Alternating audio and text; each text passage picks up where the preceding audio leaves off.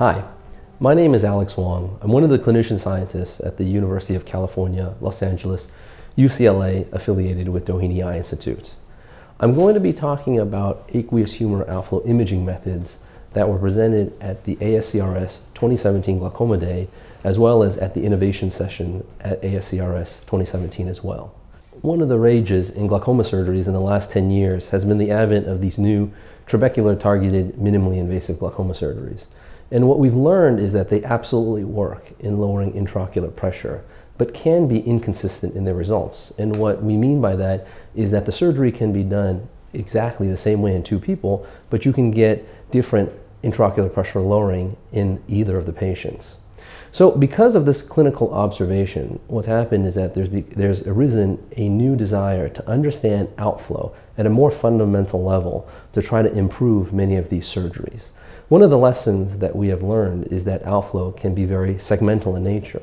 And what I mean by this is that traditionally when we teach aqueous humor outflow, we start with the anatomy of Schlemm's canal as being a circle around the limbus, basically implying that outflow is then circumferential, uniform 360, radiating away from the limbus like a flower. So using various techniques such as aqueous angiography, we've shown segmental outflow. In aqueous angiography, we're introducing tracers into the front of the eye, similar to how retina doctors put the same tracers, fluorescein and ICG, into the vein to look at retinal blood flow, but instead we're looking at aqueous humor outflow. So what you're seeing here on your left is an image of an eye where there's perilimbal segmental regions of flow, but on the right there isn't. Then using techniques like histology and OCT, we validate the signal as actually being outflow. To bring this to the clinic and to patients, we then did aqueous angiography mediated guidance of trabecular bypass.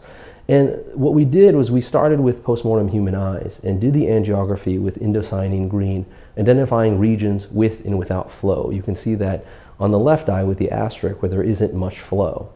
And then we opened up the eye and performed a trabecular bypass surgery, closed the eye, and the biological question was, can low flow regions be rescued? And what you can see is that that initial low flow region now could turn bright. Histology demonstrates proper placement. While these results were very exciting and the experiments very fun, the simple fact of the matter is we were using postmortem eyes, and we needed to get to the point where we were working on intact eyes of living human subjects.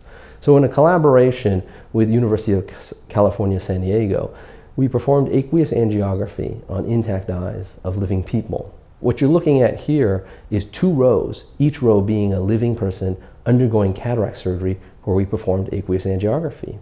And you can see in the yellow arrows, there's regions where the angiographic signal grows, and the white arrow, regions where it goes away.